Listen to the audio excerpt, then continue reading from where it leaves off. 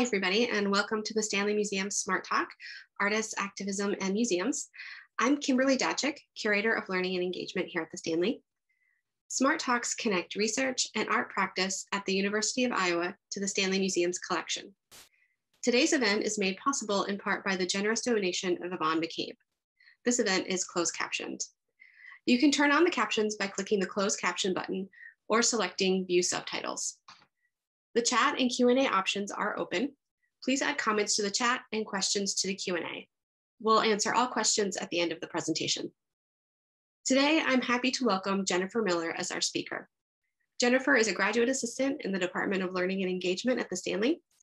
She has an MFA in ceramics from the University of Iowa and a master's in ESL from 2015 from Hamline University. Currently, she's a doctoral student in the College of Education's Language, Literacy, and Culture program.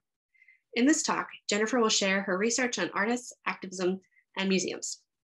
Please help me welcome Jennifer.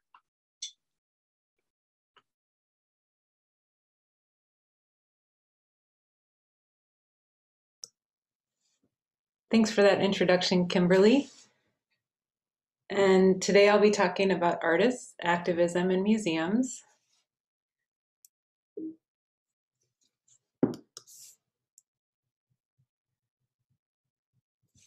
The introduction pretty much covered my background here at the University of Iowa. It's important to note that I did grow up in Iowa City, and I also studied here right after my undergraduate degree. I went back to school and got a K-12 art certification. So this talk that I'm giving today weaves together perspectives of teachers, students, and community members, artists, museums, and activism. My presentation is going to take 3 parts. First, I'll start with a maker's perspective. My core identity is that of an artist and a maker. Second, I'll talk about a curator's perspective, which is an experience I had only after starting my doctoral program here. I had an opportunity to work with the African American Museum of Iowa with the curator there, Felicity Wolf.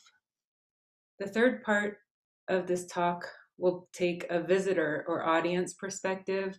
Most of us experience museums as visitors, not really as artists or curators. So I'll take you to the Des Moines Art Center from the perspective of a visitor and share with you my experiences with Monument Valley and the broken treaty quilts of Gina Adams. First, I'll start with some of my early influences. And I studied ceramics and sculpture here at the University of Iowa with Isabel Barbusa, was on my MFA thesis committee, and she doesn't have work in the Stanley Museum of Art collection, but her work is visible on campus. She was commissioned to do a work in the main library, and she used decommissioned books from the library to create public artworks.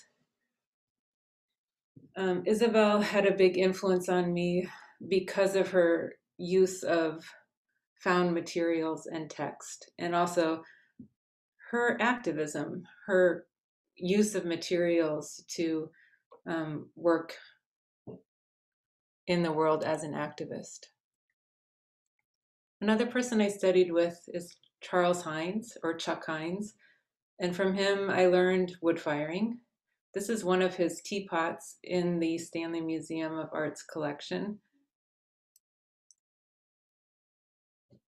The third person I'm paying tribute today is Bunny McBride. These are some of his works in the collection.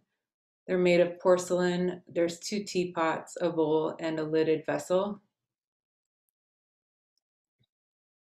When I was a master's student, we did work with the museum, specifically with the Joan Mannheimer collection. And I remember this piece by Wayne Higby, titled Gray Water Canyon, a deceptively simple bowl, raku fired with a landscape image. The nice thing about working as a graduate student with the Mannheimer collection was we got to hold the pieces in our hands and see and experience how they were made. Another person who influenced me to want to go to graduate school was Toshiko Takaesu. This is one of her enclosed forms. It's about 1 foot tall and 7 inches in diameter. And I saw Toshiko creating work at Northern Arizona University before I applied to graduate school. And she was one of the only women at an international woodfire conference. The way that she created her work and the way that she talked about her work was very influential in me wanting to pursue a master's in ceramics. There's another one of her pieces, closed form from 1990. This is a photo of Bunny. He passed away earlier this spring. He had a great influence on me looking back. I can remember the day he told me that I could not finish an MFA in ceramics unless I learned how to throw on the potter's wheel. And I had been very resistant to using the wheel. I was really interested in hand-built forms. But thanks to Bunny, I did teach myself how to throw pots. This led me to my first installation piece, which also was the first time that I created work that I think aligns with activism. This is setting up the piece in the old Eve Drulow Gallery in the old art building that's I think it's still standing, but it's not open anymore because of the flood. So this is me installing the work. I made 365 bowls and a number of closed forms. The exhibit was titled Wetlands. I was interested in place-based activism, specifically what's happening to the landscape in Iowa. In the past 150 years, the majority of wetlands in Iowa were filled in for agricultural purposes. I also looked at studio practice as a form of activism, and also craft as activism, or craftivism, which is a term I learned from Gina Adams, who I'll talk about in the third part of this presentation. My MFA thesis that I wrote was titled Ecological and Cultural Collaboration, Moving Towards a New Visual Language.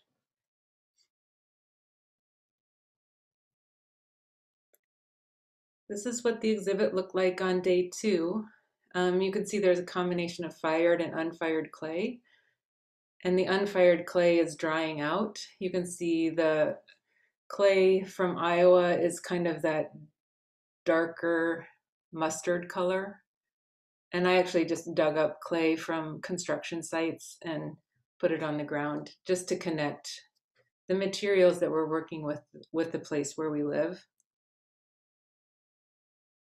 There's another close-up view of the bowls. I did fill the bowls with water on a daily basis, and I went in there and refilled them every day. So there was kind of a nice calm feeling in the gallery. And the issue of wetlands, as I said, in the past 150 years, wetlands in Iowa, the majority have been destroyed. And so there's a movement towards restoring Iowa wetlands. Another person who influenced me was Betsy Damon, and I heard her speak at the College Art Association conference in New York. She started an organization called Keepers of the Waters in 1991, and this is an example of some of the work that she did in Chengdu, China. It was a collaborative piece where the people in Chengdu transformed a dump that was next to the river into an ecological park called the Living Water Garden. If you're interested in learning more about her work, you can find it on her website. I joined a local chapter of Keepers of the Waters at the time in the late around 2000, 2002. There was a chapter in Duluth, Minnesota, and I was a member of the board of directors, and I also helped design a logo for their publications.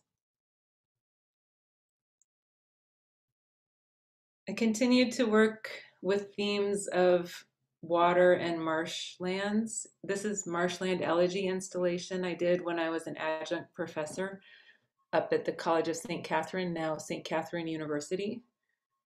And what you're looking at here are 3 juvenile whooping cranes made out of stoneware with Shishino glaze and about, I don't know how many hundreds of thumbprints. So I've made porcelain thumbprints and I inscribed, I'll show you the next slide. The thumbprints contain the words from Aldo Leopold's Marshland Elegy. It's an essay that he published in 1948. And so inside each one of these thumbprints are some of the essay text. And if you circumnavigate this installation, you could actually read the whole thing, although it's a little bit difficult and not so legible. So I was interested in legibility, language, what happens with landscape over time. And as always, as an activist, not much can happen just to raise consciousness in an exhibition or an installation. So I align myself with the International Crane Foundation, where I've been a member off and on over the years. When I can afford the membership, I join the International Crane Foundation, who's working for causes that I want to support. All right, part 2, I'm going to move to the curator's perspective.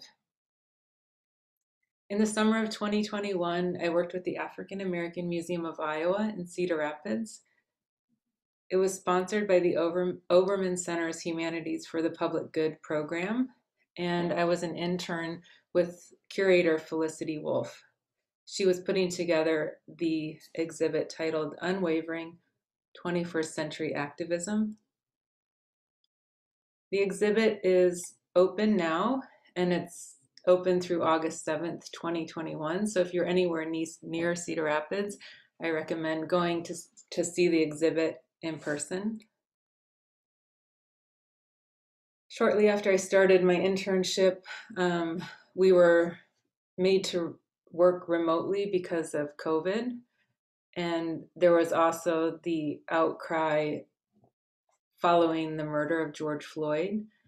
So a statement was issued by the African American Museum of Iowa's executive director, who recognized the museum's unique position and the important role of the museum as a resource for people, both historically as well as currently, who are seeking real answers and who also need social justice platforms. So the role of the museum is really important. It aligned very well with the exhibit theme also. I'm going to highlight Lanisha's statement that I underlined in yellow about activism. She said, whether you march, implore your legislature, kneel, or stand up to lawlessness, please do consider your own personal responsibility towards ensuring all people are treated with dignity and humanity. All lives don't matter until Black lives matter. With the support of the African American Museum of Iowa, we organized an event in the event hall, which is a spacious room, and we invited people from the community to come together and express themselves through art creation. There was an opportunity to work with 2 local artists, Savannah Simmons and Dante Hayes. They led a mural project. This is the mural that they created, titled Black Lives Persist. The mural is in the exhibition right now. Community members could also come and make works of art, small works of art on paper or cardboard, with or without stencils. And there were a bunch of stencils provided by PS1, a nonprofit arts organization here in Iowa City. Some of the pieces were donated to the museum and are now installed in the museum, a wall filled with protest signs. And a second part of my work with the African American Museum of Iowa is the virtual writing project. We were trying to figure, not everybody wants to paint or get messy or make protest signs. And so we created an online virtual writing project that people could contribute their ideas to. There were 5 themes: honoring the past, speaking about the present, imagining the future, blind spots, and comfort zones. I felt like these themes would intersect well if teachers wanted to use this as a teaching opportunity for their students to engage. And the project is ongoing. Eventually, it'll become part of the African American Museum's archives, and people can look back at this writing and look back at this point in time and see what people were thinking and writing about. Okay, part 3 of my presentation looks at a visitor's perspective. As I said at the beginning, most of us experience museums as audience members and visitors. So in January of 2020, I drove over to Des Moines and stopped into the Art Center and visited this exhibition titled Monument Valley.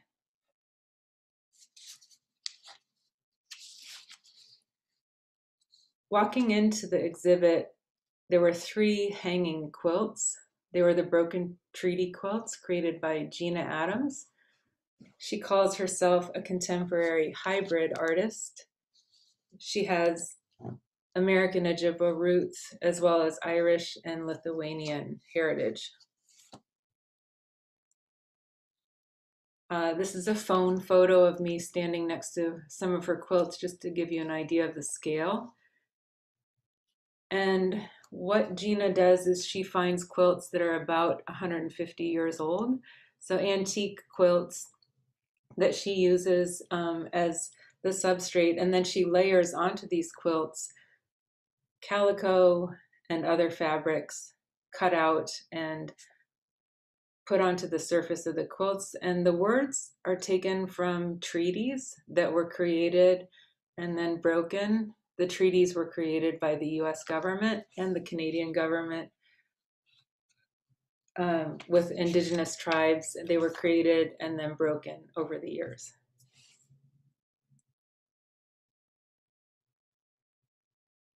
When I was an undergraduate, I tried to learn oil painting, and this is an example of one of my early oil paintings from 1990. I visited a quilt show in southern Iowa, and I was struck by the power of these hanging fabrics and all the community work and labor that goes into these. A lot of quilts are not made by individual artists, but they're a collaborative effort. And so I think the reason that Gina's work struck me is because I have a heritage and an association with quilting.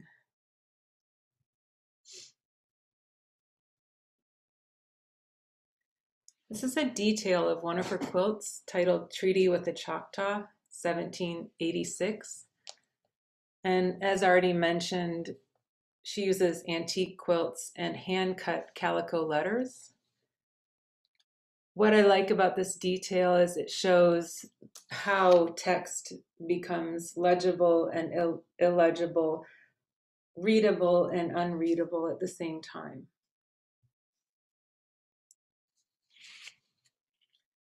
If you want to know more about her work, there's a complete statement on her website about this work in progress. There's also quite a bit emerging about like videos and things, talks that she's given about Gina's work. What I wanted to highlight here is the reason that she chose calico fabric.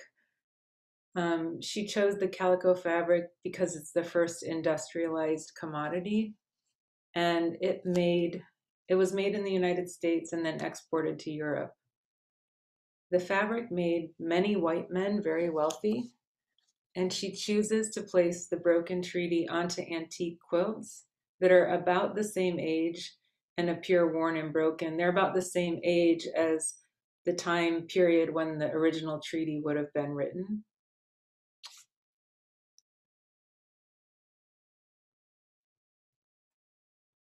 I interviewed Gina in February of 2021 as a part of my doctoral research.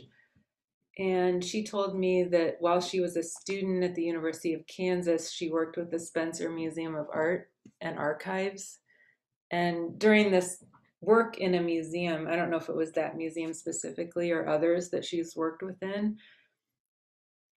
working within the museum solidified her idea that that was the kind of place her work needed to be installed. So, why are museums the place where she wants her work to be seen?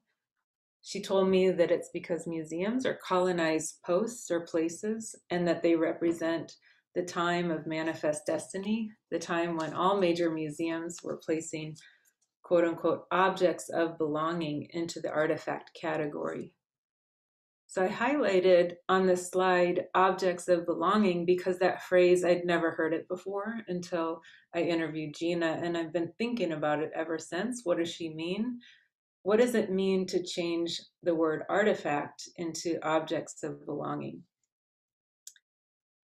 So in this interview, Gina said, quote, "The collections in the archives are not just archives, but they belong. They're objects of belonging. They're waking up. They have a voice. They are animate, not inanimate, as they have been viewed by Western culture who have stored them." And I feel this way often when I visit museums. She's putting words into something that makes a lot of sense to me. I still have to think more about what she means. Gina also said, quote, "How can I renegotiate that space? Place my work in a museum, first by going backwards in time and then by coming forwards and imagining the future." So this is the question she's asking herself. How do artists renegotiate spaces within museums? How do living artists who work and are commissioned to work in museums? One thing that she does is engage the community when she can. And at the Des Moines Arts Center, she also did a performance. And so in her performance, she read aloud one of the treaties that was on display there.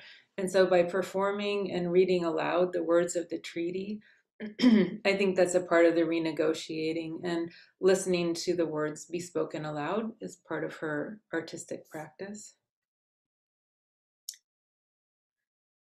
Along with the Broken Treaty quilts, she has a side project, another project called Broken Treaty Medallions.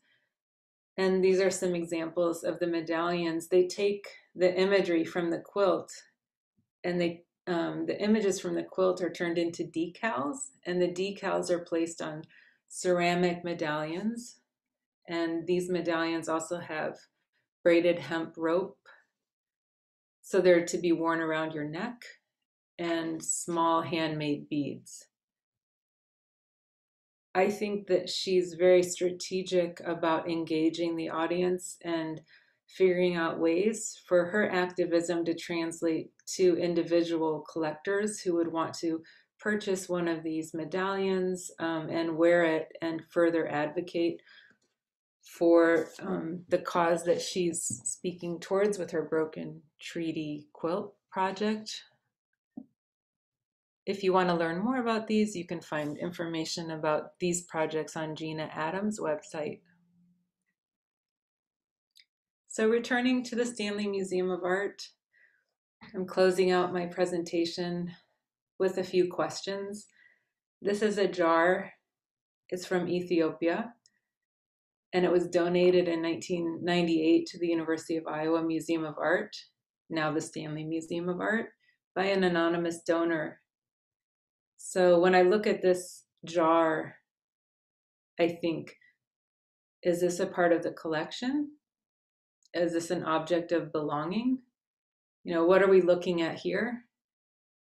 And the reason that this kind of work captures my attention is because my husband and I lived in Ethiopia for 3.5 years. We were part of Peace Corps and we worked as educators.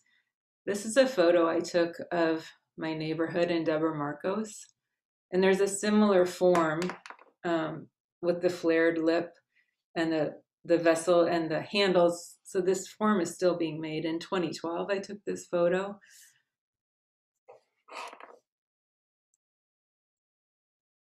And I'm thinking about let's go back.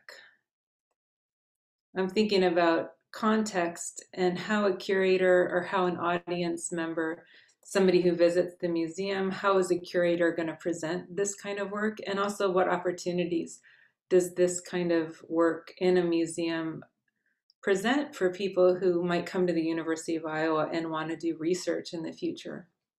So in the future, I might want to do some research on this.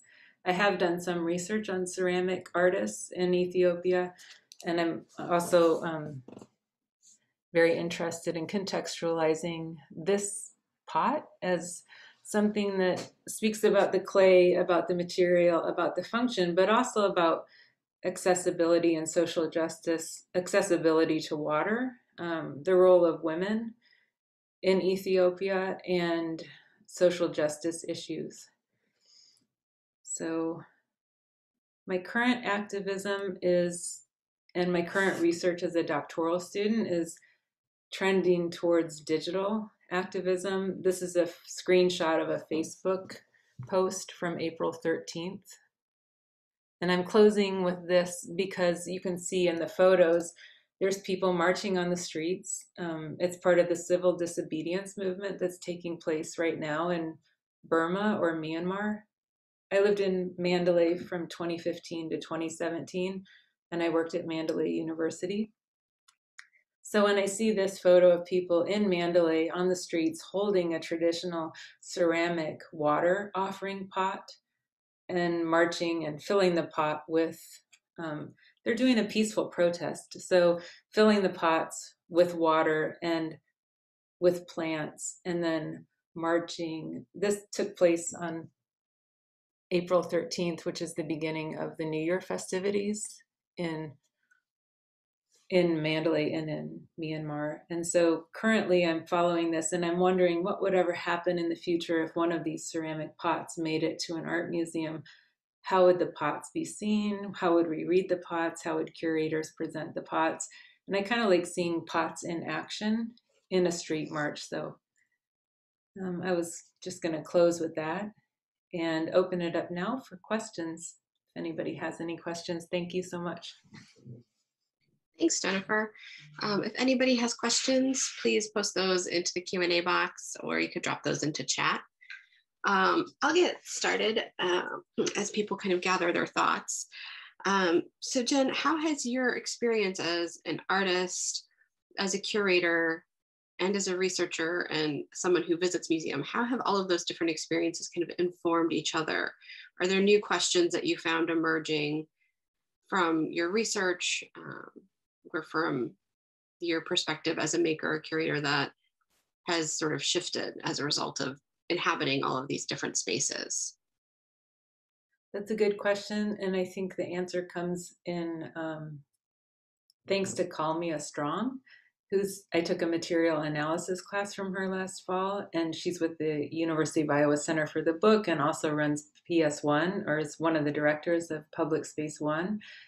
During her class, I was presenting on an organization called Center for Artistic Activism. And when I look at what they do, and they have a website, C4AA, Center for Artistic Activism, it made me think more deeply about what constitutes effective activism and what artists can do in community and in community analysis and participatory analysis to really affect change.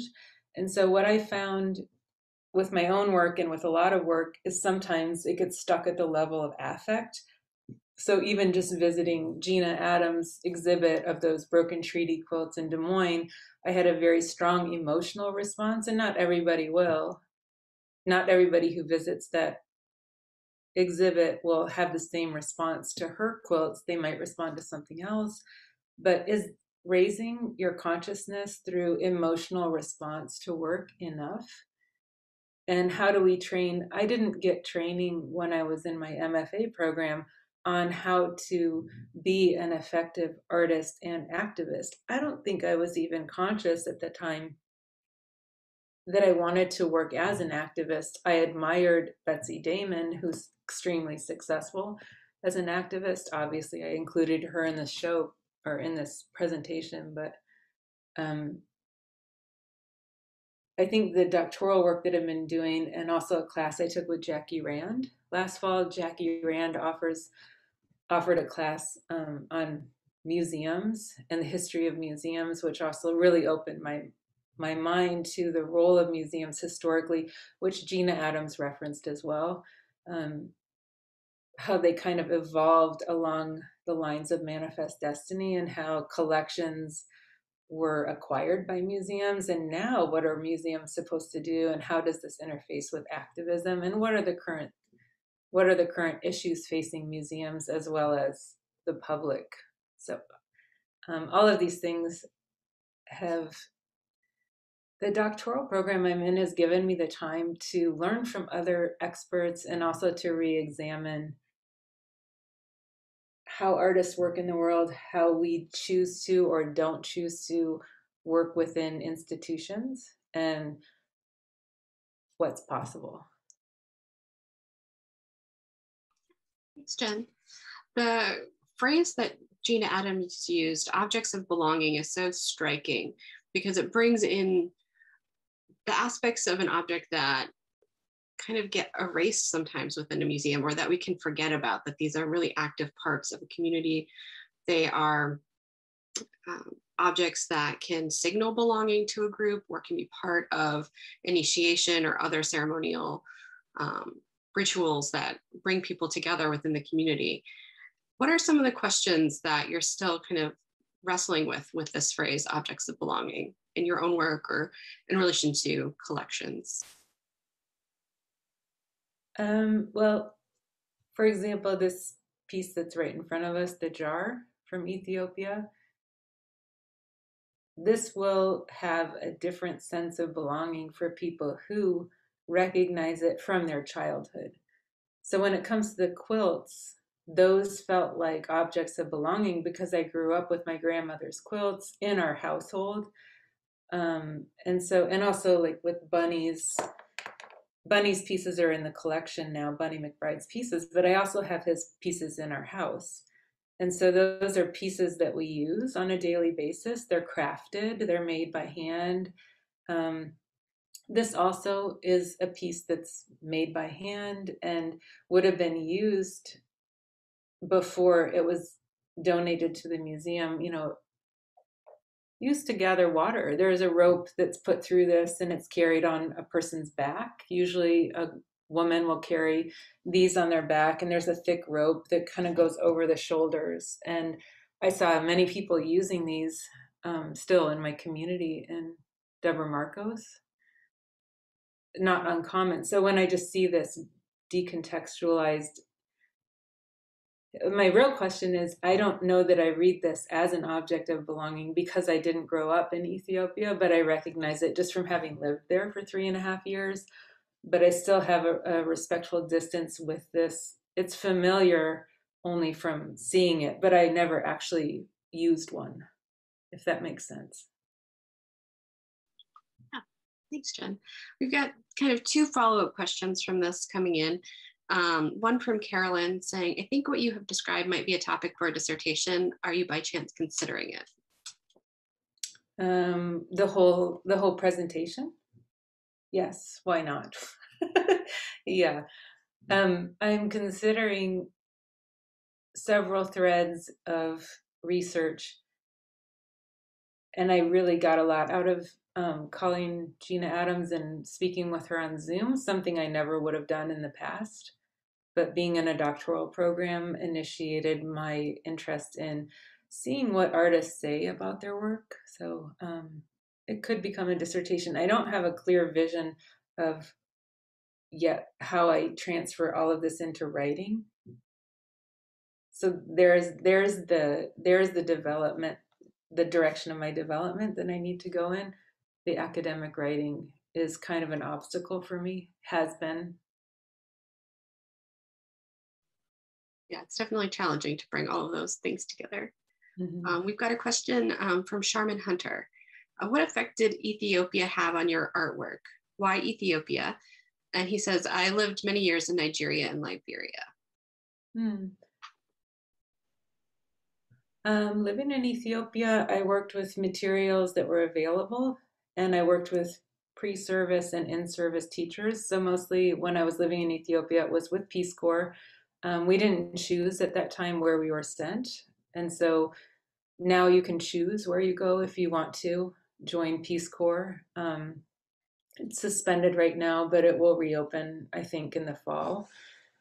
So we were in Ethiopia because Peace Corps matched us with the education program at that time. And the artwork that I did when I was living there took the form of books, bookmaking, and working with people on small books instead of just importing books from other countries, or books were prohibitively expensive, and so I worked with teachers to make our own books. So thanks for sharing your experience there, Jennifer. mm-hmm. And we've got another comment from Carolyn that I can kind of speak to a little bit, and maybe Jen, you can kind of speak to as well, as sort of your kind of hope for museums. Carolyn asks, is this the direction that research with the museum is heading, reaching out? And I think that this is something at the Stanley that we're thinking about. How do we connect our objects that we have in our collection to the population in Iowa and beyond? So these aren't just objects that we have sitting in the museum on display, but that they are kind of reanimated in some ways so that they can make real connections and continue those in new kind of exciting ways. And Jen, I'd like to hear from you just sort of what your vision is for museums and objects, and kind of those questions of what happens to them and what's their potential. The only thing that comes to mind when I hear that question is thinking about programs that you could have in museums. And I noticed that in the museum, there aren't any coffee pots or jebanas. And the coffee pot and the Ethiopian coffee ceremony is a really big part of the culture. So if there were people from Ethiopia who wanted to share the coffee culture with Iowans, they could host a coffee ceremony, and then somebody, I don't know, maybe as part of a conference or just as an informal meeting,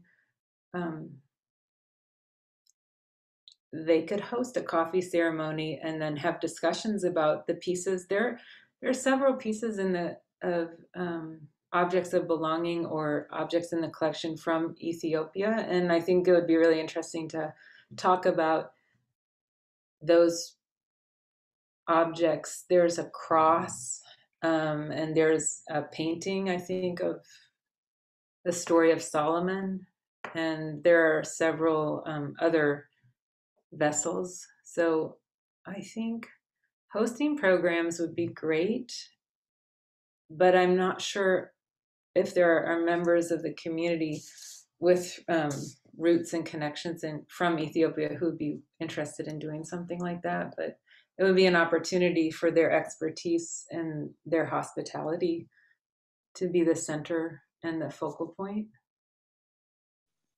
Yeah, definitely. And Carolyn follows up, can museums and objects of belonging be ways of reaching out to new patrons? And I think, Jen, kind of what you're getting at in your answer, and what I think is really important for museums to consider is what communities need and what they're interested in.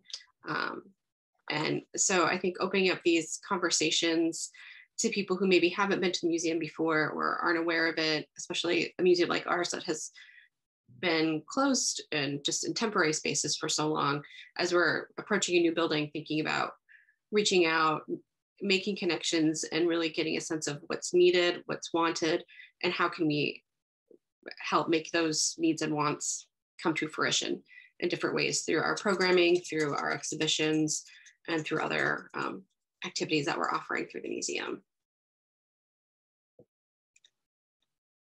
And also we can expand the community beyond just those who live in Eastern Iowa. It could be, you could welcome people in digitally and expand the community in that way. So. Yeah, absolutely. I think this last year has really shown us how we can make connections really broadly across the country and across the world by bringing in digital resources and thinking really thoughtfully about how we are able to do that.